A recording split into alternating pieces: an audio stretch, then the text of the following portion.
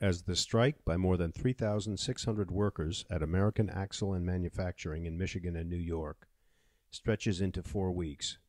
Both sides are digging in for a bitter battle. The strikers have become the focus of opposition to the wage-cutting agreements engineered by the UAW throughout the industry. Reporters for the World Socialist Web Site spoke to workers on the picket lines in Detroit. In this clip, workers from Chrysler and from American Axle denounced the attempt by the union to claim that concessions and wage cuts protect jobs. At the same time, the company has begun to shift production of parts for General Motors to facilities in Mexico in preparation for a long fight north of the border. All right, so what's your name? Okay, my name is Robert. And what do you think? I work at Warren Truck. Okay. And what I think of the American Axle strike is we as a union need to, work with them more. And what affects them today will affect us tomorrow. So, And you said your brother is working there? Yes, my brother-in-law works there, and I have a few friends that works there also. What's your reaction to the contract that was passed here at Chrysler, and what's happened after that? I think we've been betrayed a little bit. We were uninformed of a lot of things that went down, and I think it's more to come. They're talking about at American Axle that they'll be giving job guarantees in return for wage cuts now.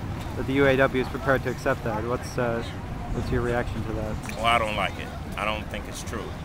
I don't think it's good for, the UAW workers at all. You're going to guarantee a job? You're guaranteeing me a job for $10.50 an hour? That's unacceptable to me. Anything less than what we're making now is unacceptable. What about the job guarantees? Yeah, those went right out the window. So it's basically just all bull. It's on paper, but it doesn't mean anything. Mm-hmm. All they want us to do is settle so they can get back in and make more money off of our sweat. That's all that is to me. In the last contract, didn't they have a no plant closing clause? And what happened at Buffalo? Buffalo and Tonawanda both closed. Well, I'm sorry, their words they're using are idled. But if they're idled, all the equipment's out of it in here. Buffalo is all down in Plant 7, and Tonawanda is all in Oxford. So if you're they're idled. What are they? Idled warehouses, and we can't allow that to happen. If this is where we got to make our stand, this is where we make our stand, right here. What do you feel about the fact that the UAW has accepted these concessions at company after company? $14 an hour, so-called non-core jobs, etc.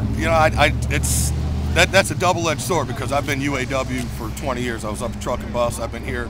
So, I've been UAW for 20 years. I also understand that UAW is a business also.